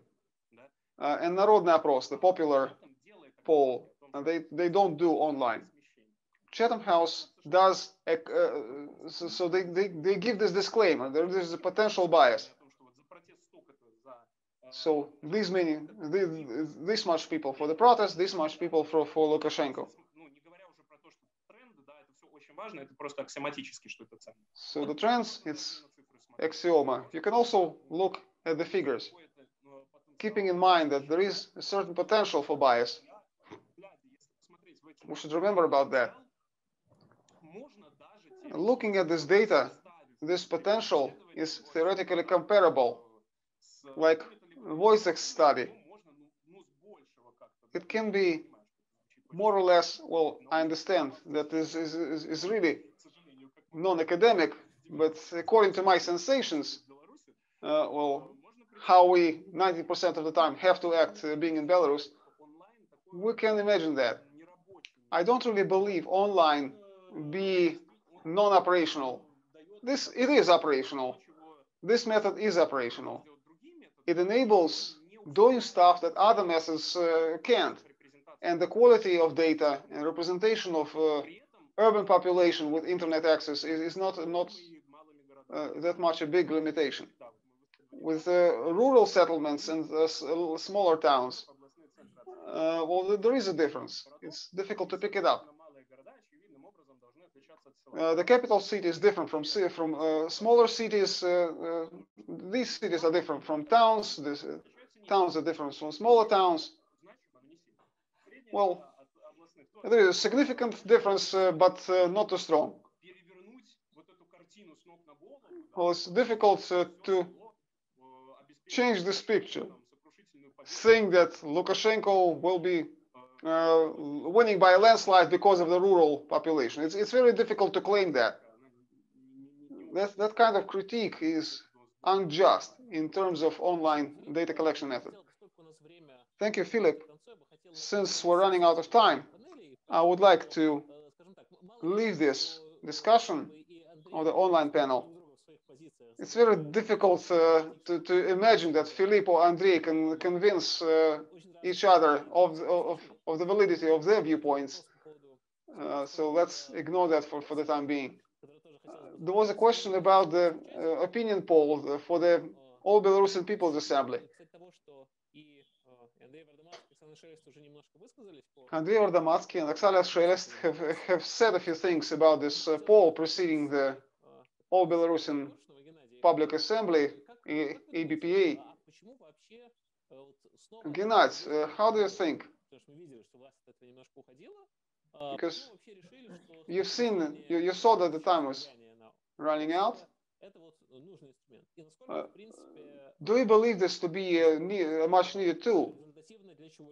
How productive is it? Apart from what Oksana has said, it's the attempt by the regime to gauge the trust in them. Well, I would say that opinion poll was the attempt to bring informational reinforcements for themselves, to bring in the informational reinforcements for themselves, for the government. I said it, I've written about this. There was a divide brewing in Belarus since way back in time.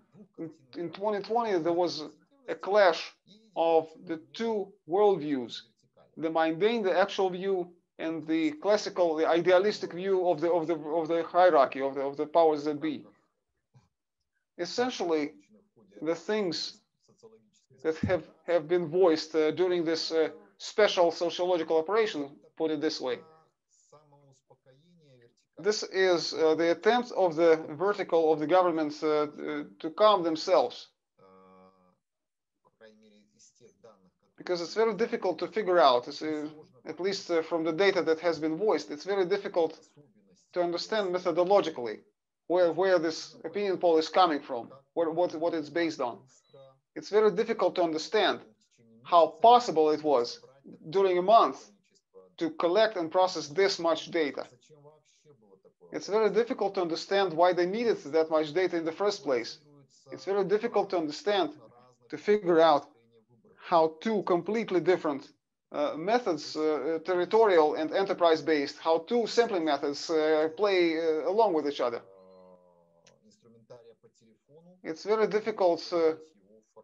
How do you pilot the phone interviews and then do face-to-face? Well, there are too many questions and answers. There are much more questions than answers here. If they had something interesting and nice and beautiful, they would have posted it. This is a massive research, massive piece of research. They positioned this as a fundamental one. Well, you would have expected more information from that kind of a fundamental research about the methodology, about the data. Well, there is a formulation of the question, how it's normally done. There is a list of questions, a list of options, data on gender, data on ages, and so on. A huge fundamental survey.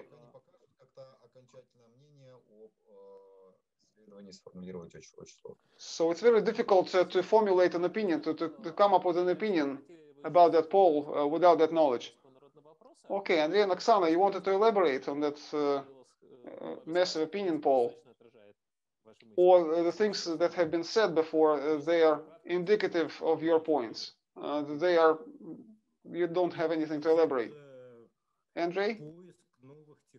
Yeah, there is a search for new technology.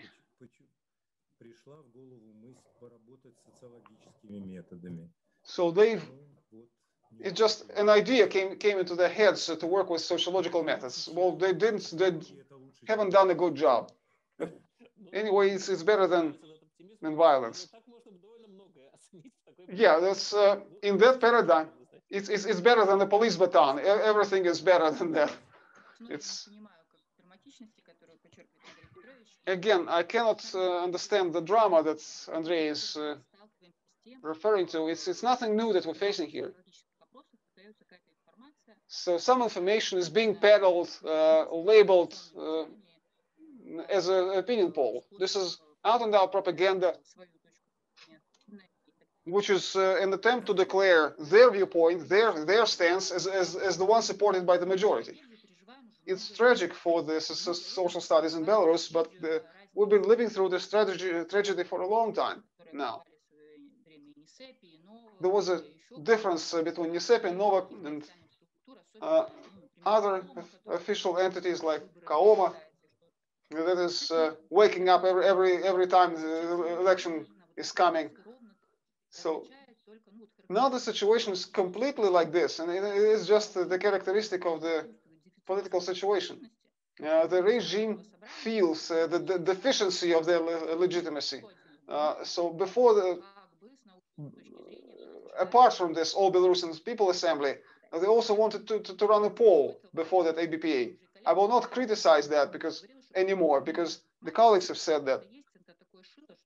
So based on the information that is available about this opinion poll, this is a load of BS. There's nothing you can derive of that. So I only wanted to ask one question. Who is going to put the name of the company that did this survey? Oh, the audibility is gone. So the biggest question that I wanted to ask is who is going to claim responsibility for having run this opinion poll? And this is very important, dear colleagues. One of the tragedies of social studies reputation is when there is a lack of data. Is the reputation, or more like damage to the reputation of the people running that kind of polls, and people writing their names, writing their last names under it? Because not a single rank and file citizen will be able to contemplate fully the methodology of the opinion poll.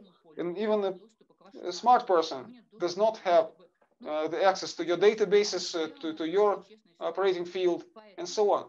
They cannot really figure out how honest and how straightforward this was done. The issue in the Belarusian sociology, the problem that we have, is that we are lacking the communication between independent institutions who would validate in a truthful manner the actions of their colleagues, thereby boosting the credit of trust to the data that we publish. For laymen, for laypersons, it's very important to try and figure out whether they can try Gusiyenko, Vargamatsky, Korshunov, who these folks are, and how can they guarantee that the stuff that they say is what they actually do, and that they do it in a straightforward and honest manner. So this Institute of Reputation, it's institutional reputation. We should boost credibility to the sociologically derived data, no matter what it's on. And we should develop a different culture of attitude to sociology in the society. This is not something you can get to people very quickly.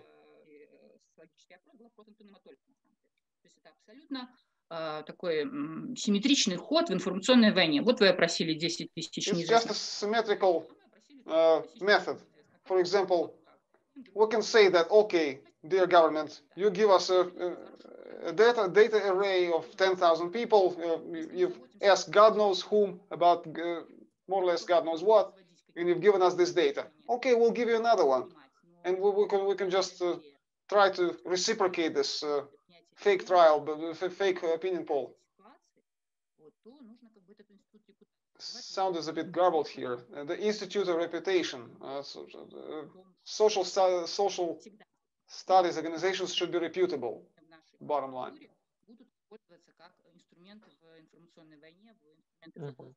Otherwise, the social data will be used as tools in the informational warfare. The social studies will be used as that. So mutual support and mutual credit to each other. This is the way out of the situation. We're running out of time here. Thank you, Oksana. Wojciech, a few points. What about this Institute of Trust, Institute of Reputation? and the use of sociology differently in the information warfare. Clearly, the Belarusian situation is different from the Polish one, but there are many forces in Poland as well who are interested to leverage sociology for their purposes.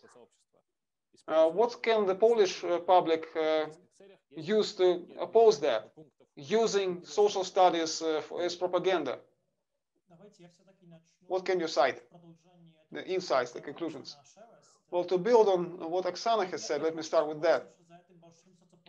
I quite agree that two main objectives were put forth before that big ABPA opinion poll. First of all, is the attempt to legitimize the regime because they feel the lack of legitimacy. And it's also an attempt to respond to other polls that have been published over the past months. They say, okay, how many guys you have? 1,000? Okay, we'll give you 10,000. So this pseudo poll, this quasi poll, well, I don't think we should focus our attention on it that much.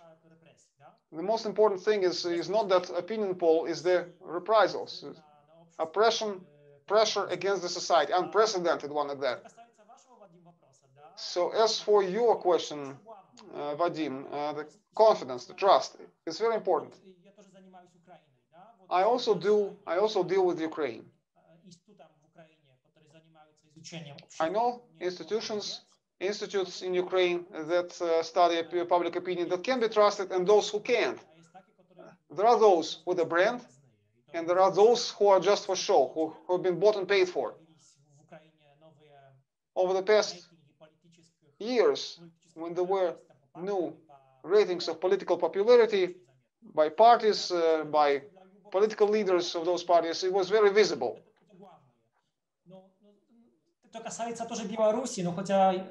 So reputation is very important. The situation in Belarus is different from that in the European Union. Obviously, it's incomparably different. It's not even comparable to Belarus or Russia, where there is a Levada Center in Russia. Although the stuff that they get and they publish in their opinion polls outcomes, they're also raising questions.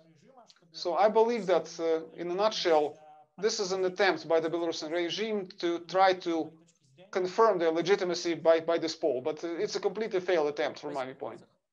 Thank you, Wojciech. Okay, so if we're not to run behind in time, we will have 10 minutes, give or take. Now we can initiate that discussion. Yuri Drakakhrust had a question. So if you're with us, please feel free to ask that question. His camera is off. Or whoever wishes to ask a question, just raise a hand, like Dmitry Karenko has said in the app. Anton, I'm off my phone, I cannot see the picture. Can you please have a look whether anyone wishes to join the discussion right now? Well, there were questions in the chat box, so I'll just go one by one. To Pavel Zerkov. Fear affecting the honesty in questions. Can we be sure that the internet is resolving that question? Yeah, the fear for every opinion poll, particularly when the opposition leaders had worse ratings than now, there was an argument that everybody was afraid to tell the truth, who likes them. I see Gennady, I see Philippe unmuting themselves. Can you comment on that briefly? Because it's, yeah, we've seen that a lot. Gennady, Philippe, who is ready? Philippe, Gennady, Andrei, да. Philippe, Gennady, Andrei. Okay, in a nutshell, here's how it goes. It's important to understand the context of this question. As Vadim has correctly pointed out, it's not a new thing. Nisepi was also oppressed against by the people who are referred to as the old opposition these days. Yeah, there was a bankruptcy, the social studies are impossible, everybody is afraid to say how much they hate the dictator, and so on and so forth. So this all needs to be embedded into the temporal context as well. Now using the telephone interviews, it will give a huge bias because the scale of the reprisals is completely unwound. I mean, anybody can be blamed for anything. People who see police batons in the street every day, they read every day the news, how people get imprisoned for nothing, over nothing, over some innocent statements, some stuff they put out. Yeah, they get imprisoned for a long time.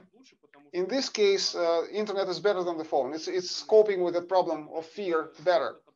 The online panels that invite people to participate in the poll, they've existed for a long time.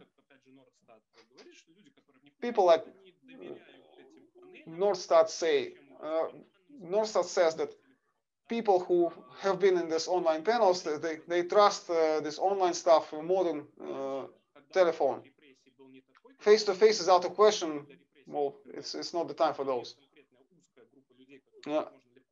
Previously, the reprisals were used only for a very specific group of people. The issue of fear was not as relevant as widespread. I don't have issues with Nicepi because they had very low ratings of opposition leaders, and Lukashenko's rating was much higher simply because of the fear factor. But right now, the fear factor does play a role, and the internet polling helps avoid that. And it's not just me saying that. There are pieces of research corroborating that. Gennady? Yeah, I would agree with Philippe here. I'd like to display solidarity with Philippe here, because traditionally face-to-face and the questionnaire face-to-face and the telephone, I believe the awareness of protection, of the safety, and the safety means that the person can speak their mind freely without being afraid for the consequences. It's mostly online polls. People are less afraid online. Okay, right, Andrei.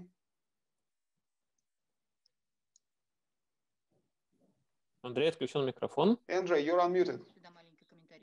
Okay, it's a small comment from me in that case. Well, it's clear that there will be some distortions, not just because of fear, but because of our human emotions. You don't know what kind of questions are going to prove sensitive to that or another person. So there are biases there as well. This is not a problem of it being there. It's the problem that we cannot assess the magnitude of that factor. The situation like ours, I don't want to refer to it as a war. Somebody calls it internal occupation. Well, quite a bunch of people live sensing this occupation these days. And this opinion poll that I've seen recently, I cannot refer to it openly. The feeling of safety, Belarusians no longer feel safe. It's very low. They are no longer safe in their own homes, which has never been the case, because my home is my fortress, has always been the case. Being protected in the private space was always there, whereas public spaces were kind of shaky, kind of treading on thin ice. The sanctity of the homes were there for the people, and in our case, well, it was like that. Now it's no longer the case. This overall level of fear, anxiety, of lack of protection is quite high, and it affects pretty much everything.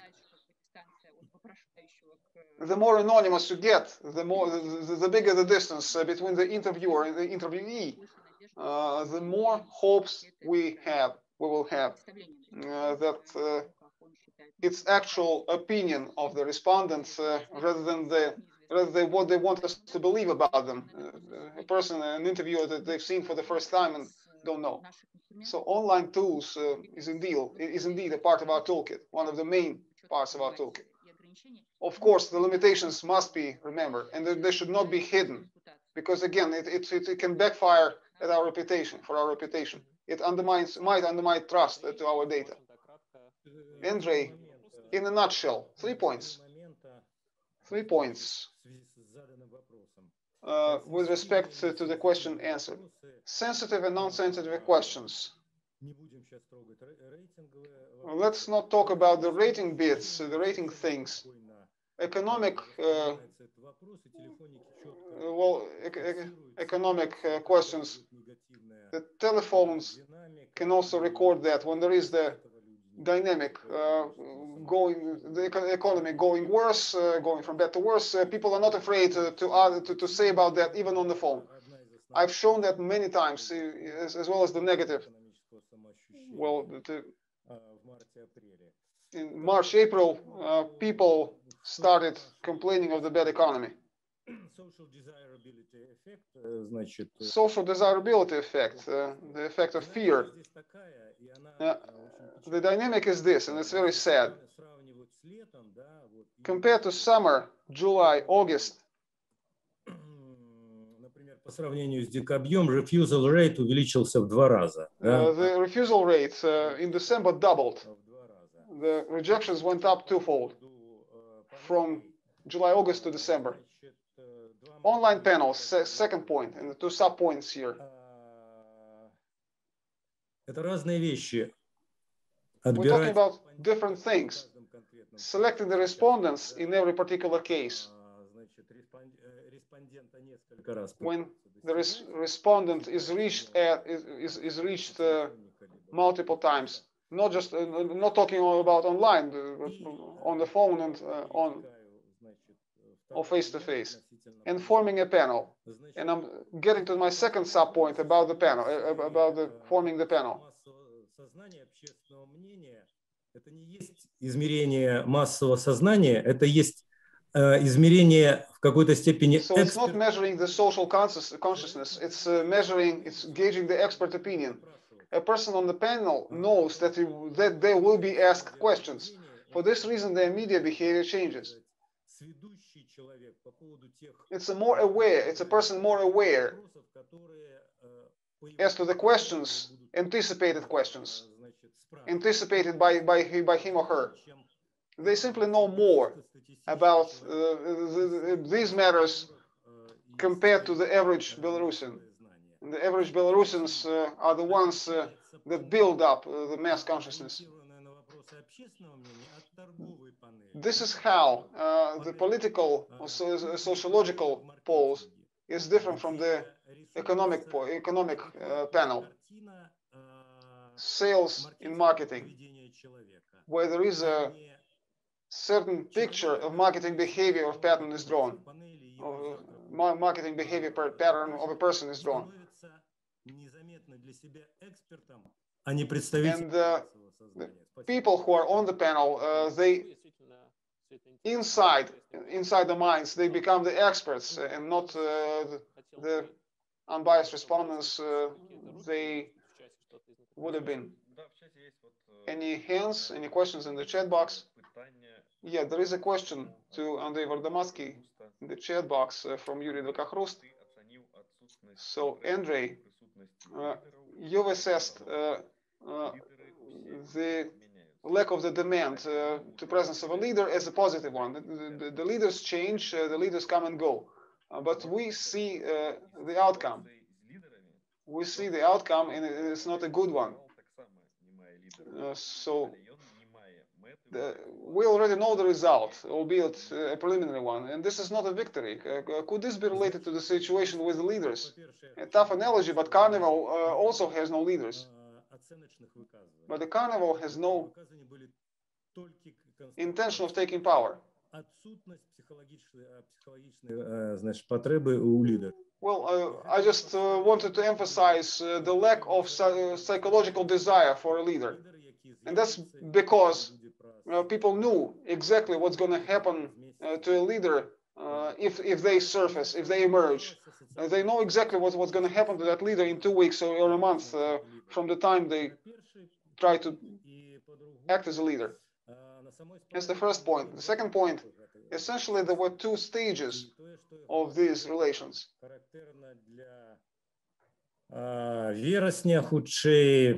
The things I was referring to was true for September, October, and August itself. Then the situation changed. There was a need in the leaders. Стала потреба формулироваться у их The demand for leaders was for their programs, not the presence, but for their platforms. There was a trend. There is a trend here. The outcome, well, you know the outcome. So you see what I'm getting at. There were two stages of standing towards leaders. First is a lack of the presence, and then starting October, the request for messages, for a platform, for clear action plan from the leaders. Okay, thank you, Andrei. It's clear. Хочется вспомнить, как выражался Навальный. Okay, so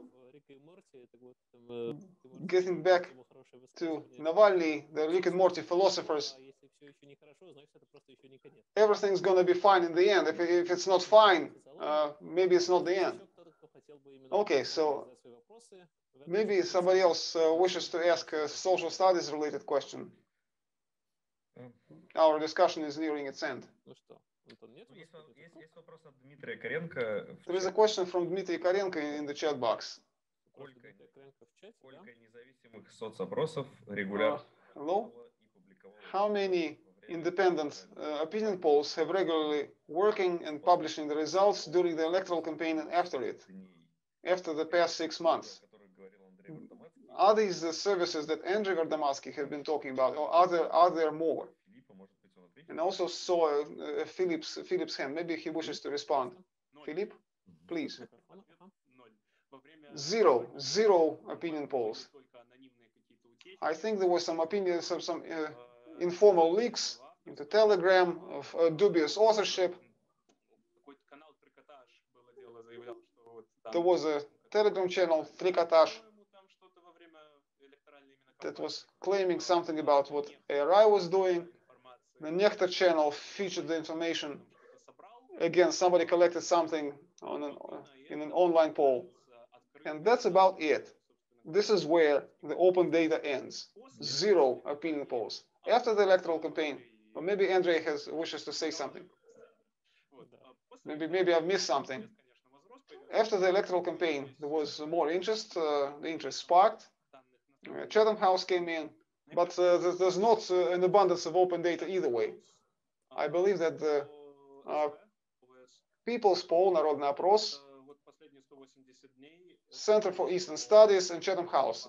In the past 180 days, this is what has been collected and published.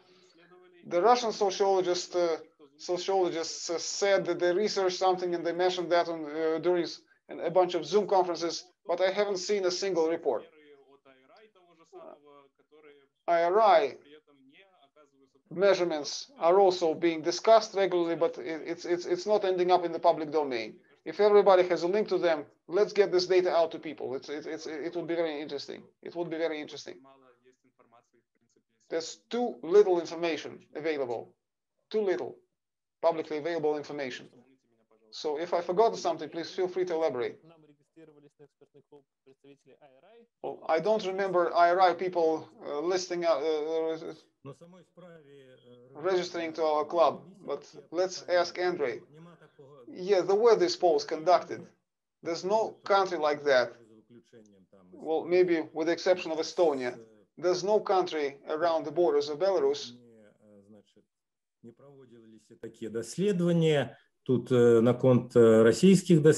That hasn't launched a research like that. There was quite a bunch of Russian-led polls. Sociology, like I said, is like internet. It cannot be stopped. And in this case, domestic players do not have to be involved, even. The countries do this research for themselves, and everyone knows everything. Okay, thank you, Oksana. So yeah, we can talk about maybe a dozen of polls of the kind. Getting back to the question. Yeah, ultimately we'll end up having more information as to what's been happening in Belarus over this time, because the information and the messages that the polls were run, they were being carried out or are being carried out, there's too many words and too few reports in the public domain. In this case, Philippe has indeed listed everything, have itemized everything, maybe some comments, some experts that refer to the studies they've allegedly made, they would publish those reports. I'll just correct that before the electoral campaign, before the election day, the Народный опрос, the public poll the project was running. They were trying to paint a picture in a more or less quality way. They published it post factum though. And there was another mysterious, enigmatic in terms of quality made. They tried to anticipate the electoral situation. There was a limited publication before the elections. It basically showed that it was possible to openly publish this kind of stuff. Because there are organizations that can run the polls, but they are deprived of the opportunity to publish that publicly. Yeah, there was a choice study. They were looking at the moods to the protests, and they published it. They've published it recently. And I guess that choice, when they studied youth, they wanted to look into the participation of the youngsters under 30 in the protests. Well, that's it. That's about it. I will not argue the fact that they are run, and Andrei is correct. Somebody's collecting this data, because there's no smoke without a fire. And hopefully we'll be able to have a look at this data sooner rather than later. Yeah, and that's another aspect about the drama or theatrical stuff that I've mentioned, this lack of uncertainty about this data. Okay, maybe Gennady wanted to elaborate. I'm not a social scientist, but I guess Gennady's case is one rare case when his data was made public by a state-owned organization, not because the government wanted it, but that 24% for Minsk approval ratings, they've seen it because of you. Yeah, that case was exceptional. There was a leak of information indeed, but I'm 1000% sure that it did not come from the Institute of Sociology in Belarus. I'm 1000% sure. This was my intention in the first place. I never cited the figures that the Institute never received. But if the Institute did receive figures, I was free to quote them. I was free to quote them. Another bit, that list that you've painted,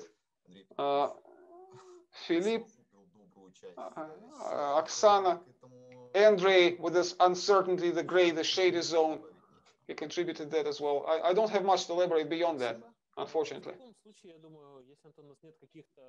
Okay, Anton, if there are no burning questions, we should call it a night, because our time is running out. We've exhausted the agenda. We've overdid a bit on time. Wonderful burning topic up for discussion indeed, because there's a huge gray zone indeed that we can only judge about based on some hearsay, some indirect hearsay.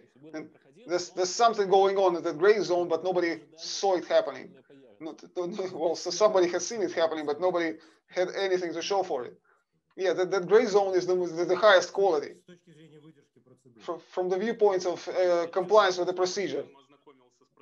Well, I would really love to familiarize with the procedures, but it's too gray for that. It's 40 by 40. I've heard these figures time and time again. So IRI, some telephone, 40 Lukashenko, 40% Tikhanovskaya. this is all very weird. This is all well, mind-boggling. I would really like to have a look at that piece of research in a more detailed way. I won't subscribe to their quality, we just know that they're running something. Right, so getting back to the reputation, getting back to the trust issue that we've brought up today time and time again, this is indeed a problem. Because we've heard that multiple times, not just about the social studies,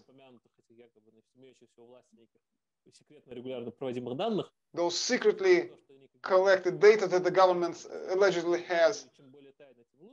So the more mysteriously they're collected, the better this information is, the higher quality it is. Well, that trust has never materialized to that data because we don't know the origin. Anyway, I believe that we've covered a great many important questions, issues today. I would like to thank everyone who participated in our discussion, our keynote speakers, our guests. Thank you very much. All those who have tuned in, all those who have asked questions. Thank you so much.